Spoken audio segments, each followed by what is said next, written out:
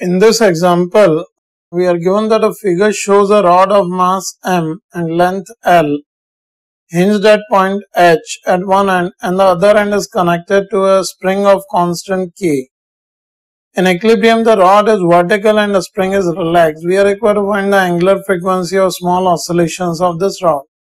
Let's analyze the solution to this problem by using the energy method, for which, say, we displace the rod slightly and release, and we consider the rod at an angular displacement theta, in which obviously its center of mass will also be slightly raised up and the spring will be elongated.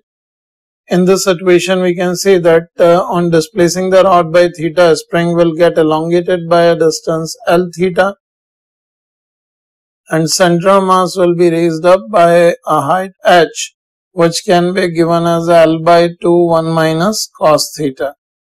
So in this situation, if we write energy of system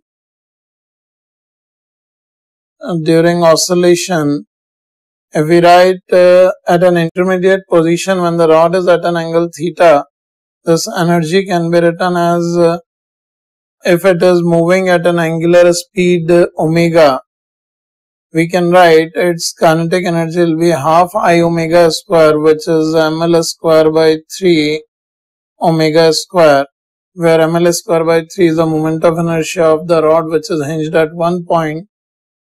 Its gravitational energy with respect to mean position can be written as mgh, which is L by 2 1 minus cos theta, plus the energy stored in the spring, which is half kx square, and the extension in the spring is L theta.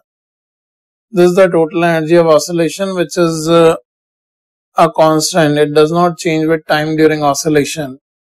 So now we differentiate this energy with respect to time. See what we'll be getting. Here it will be half ml square by 3, and differentiation of omega square will be 2 omega d omega by dt, plus it will be mgl by 2. Differentiation of 1, obviously it is 0, minus cos theta, its differentiation will be sin theta d theta by dt, plus half k l square, a differentiation of theta square will be 2 theta d theta by dt, and this must be equal to 0 as overall energy remains constant. In this situation, if we just have a look on the equation, all the three terms are having the terms of angular speed omega, d theta by dt and d theta by dt. We can cancel all the terms as on the right side of equality it is 0. So if we further simplify it, first term will be 1 by 3 ml square d omega by dt is the angular acceleration, which can be written as alpha, plus this will be mgl by 2 sin theta, and in the situation for a small theta we can state theta is small because we are just displacing the rod by a small amount, so it can be written as mgl by 2 theta, plus this will be kl square, theta is equal to 0. So on rearranging these terms, we'll be getting alpha is equals to negative of kl square plus mgl by 2 divided by ml square by 3 into theta.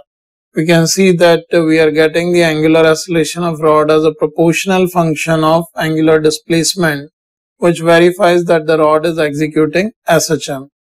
And comparing with the alpha as omega minus omega square theta, which is the basic differential equation for SHM, we'll get the value of omega comparing these two, which can be given as root of this constant term, and just simplifying the terms we'll get it as 6kl plus 3mg divided by 2 ml. That is the answer to this problem. It is the angular frequency of small oscillations of the rod, for which we calculated for small values of theta.